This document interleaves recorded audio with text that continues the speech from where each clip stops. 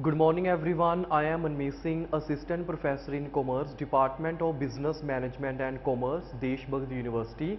Today I am here to give a presentation on the topic accounting concept and principles.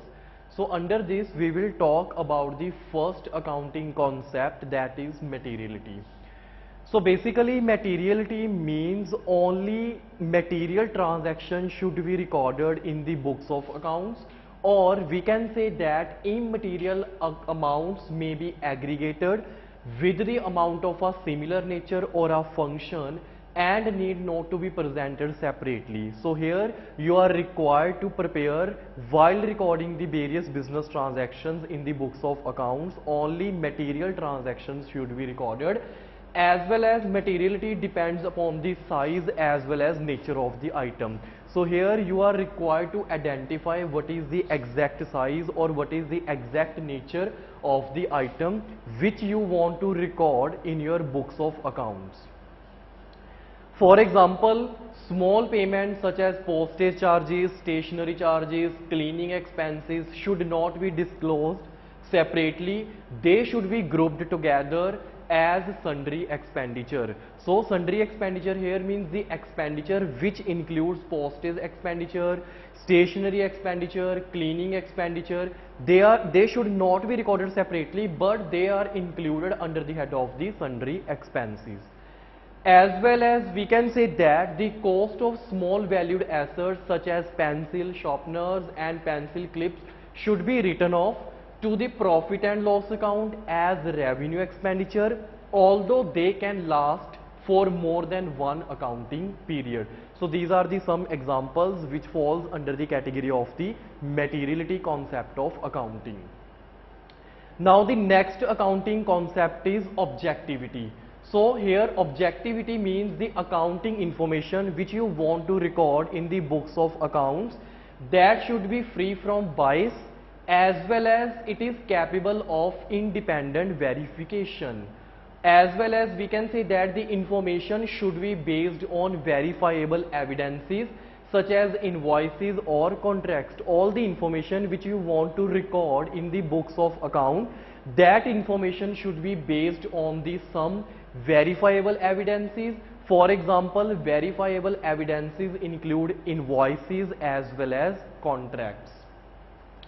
Now let's talk about one example. The recognition of revenue should be based on verifiable evidences such as delivery of goods or the issue of invoices. So when the organization deliver the goods to a particular customer, or from the issued invoices, we can judge the exact amount from the books of accounts in order to recording the various business transactions. Next concept is consistency. So basically consistency means company should choose the most stable accounting method and treatment, and consistency apply in every period. Changes are permitted only when the new method is considered better and can reflect the true and fair view of financial position of company. So consistency means the organization should adopt one method. For example, for calculating depreciation, basically there are two methods. One method is straight line method and another method is written down value method. So there are two methods to calculate the amount of depreciation. One is straight line method and another is written down value method. So the organization should follow one method in order to create the concept of consistency. So now taken an example, straight line method means we can calculate depreciation, or the amount of depreciation is fixed. Whatever the amount of depreciation, that is fixed in every year. Written down value method means the amount of depreciation may vary from year to year. So overall an organization should follow one method or one concept in order to justify the consistency concept. Like for example, if any organization followed in 2015 the concept of straight line method or used straight line method to calculate the amount of depreciation. For example, in 2005-15 we followed the concept of straight line method in order to calculate the amount of depreciation. In 2016 also we should follow this concept. In 2017 we should also follow this concept. So it creates the concept of consistency when we want to compare the amounts, like yearly amounts, with each other, then we justify the concept of consistency. For example, same example is there. If a company adopts straight line method and should not be changed to adopt reducing balance method in other period, then consistency concept is developed. Or if a company adopt weight average method or weighted average method, we can say that as stock valuation and should not be changed to other method. For example, first in first out. So there are various methods in order to calculate the inventory calculation. The name of the one method is the FIFO, then second method is LIFO, then there is some average or ABC analysis method.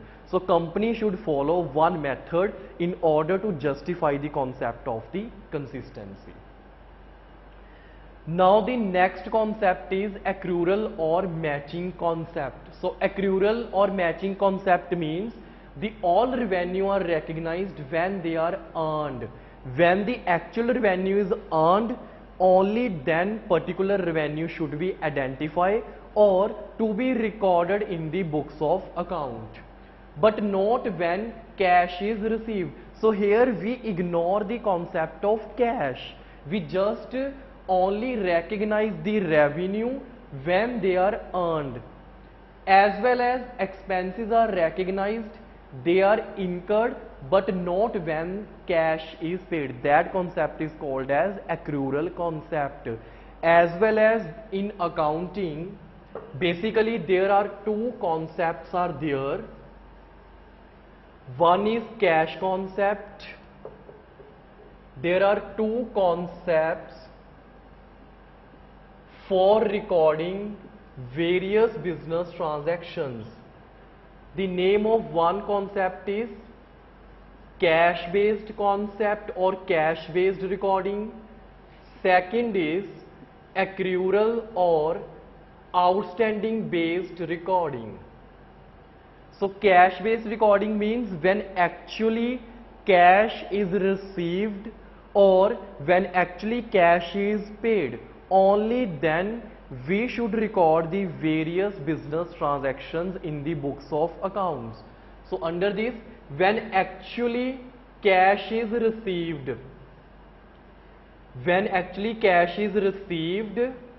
or either cash is paid, only then we are required to record transactions in the books of accounts. But under accrual based concept, the amount, or we can say that the revenue are recognized when they are earned, only then when they are earned, not when cash is received. Same as in case of expenditures, when actual expenditure are incurred, but no need when cash is paid. So we can record the transactions on the basis of accrual concept. As well as in most of the in accounting, we should follow the concept of the accrual based concept of accounting. Now the next is the net income for the period is determined by subtracting expenditure incurred from revenue earned. So we can subtract the various expenditure from the earned revenue in order to know the exactness or in order to know the net profit. Now taken an example, expenditure incurred but not yet paid in current period should be treated as accrual or occurred expenses under the current liabilities, or we can say that these expenditure are also called as outstanding expenditures. So outstanding expenditure means the expenditure incurred but we can't pay the amount of that particular expenditure, as well as expenditure incurred in the following period but paid for advance should be treated as prepayment expenses under current assets. Next is depreciation should be charged as a part of the cost of fixed asset consumed during the period of the use. So these are the some examples which are based on the basis of the accrual based accounting. So accrual based accounting means we are required to record the various transactions when they are incurred, or ignore the cash basis concept while recording the various transactions in the accounting. Next is problems in the recognition of expenditure. So normally expenses represent resource consumed during the current period. Some cost may benefit several accounting periods. For example, developmental expenditures, depreciation on fixed assets. So these are the some categories which falls under the head of the accrual based accounting, or which are the example of the accrual based accounting to recording the various accounting transactions. Now the next main topic is recognition criteria for expenses. So first is association between cause and effect. So there must be an association in order to identify the cause as well as effect. Expenses are recognized on the basis of a direct association between the expenses incurred on the basis of a direct association between the expenses incurred and the revenue earned. For example, the sales commission should be accounted for in the period when the product are actually sold, not when they are paid. So these are the some examples in order to recognize the criteria for the basis of the expenses recording or expenses recognition. Next is systematic allocation of cost. When the cost benefits several accounting periods, they should be recognized on the basis of a systematical and rational allocation method. For example, a provision for depreciation that should be made over the estimated useful life of a particular fixed asset. Immediate recognition means if the expenses are expected to have no certain benefit or are even without future benefits, they should be written off in the current accounting period. For example, while recording the stock losses, advertisement expenses as well as the research cost. So these are the some examples under the head of the immediate recognition. Next concept is realization. So realization means revenue should be recognized when the major economic activity have been completed. So here realization concept follow the concept of the cash based accounting. So cash based accounting means only revenue should be recognized when the major economic activity have been completed. So whenever the major economic activity means those activities which involve the amount of money, when they are occurs or they have been completed, only then recording should be made in the books of accounts. Next, sales are recognized when the goods are sold and delivered to customer or service are rendered. So recognition of revenue means the realization concept develop rules for recognition of revenue. The concept provide that revenue are recognized when it is actually earned. So earning based concept is followed for recording the various business transactions, as well as not when the money is actually received. So it also follows the concept of the accrual based accounting. So the uncertain profit should not be estimated, whereas reported profit must be verifiable. So there are some major findings under this concept. The first point is the major earning process has sustainably has been completed. Further cost for the completion of earning process should be verified with the in order to accurate the ascertain or in order to calculate the proper cost. The buyer has admitted his liability to pay for the goods or service provided and ultimate collection is relatively certain. For example, goods sent to our customer on sale or return basis. Second is, this means that customer do not pay for the goods until they confirm to buy. If they do not buy, these goods will return to us. So these are the some examples under the head of the realization concept. Now let's talk about the problems in the recognition of revenue. So the first main problem is revenue is recognized when there is sale. So there must be a sale. Only when sale occur, only then the concept of revenue is to be followed by the various organization in order to record the various transactions. The point of sale in the earning process is selected as most appropriate time to record revenue. However, if revenue is earned in a long and continuous process, it is difficult to determine the portion of revenue which is earned at each stage. Therefore, revenue is permitted to be recorded other than at the point of sale. So here we should consider the point of sale in order to record the revenue. Now let's talk about the some exceptions to the rule of sales recognition. So the first point is long-term contract. So owing to long duration of long-term contract or part of the total profit estimated to have been arisen from the accounting period should be included at the point of calculation of the profit and loss account. Or some hire purchase sales have long collection period, like as a revenue should be recognized when cash received rather than when the sale is made. So here the interest charge on a hire purchase sale is a constitute the profit of the transactions. Now the next accounting concept is disclosure. So disclosure means in financial statement that should be prepared to reflect a true and fair view of financial position and perform of the all enterprise.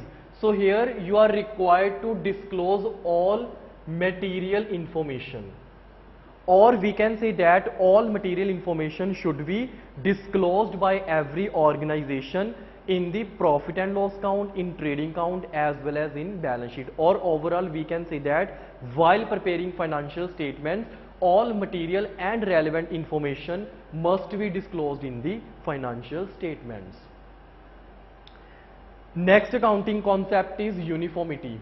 So uniformity means different company within the same industry should adopt the same accounting method.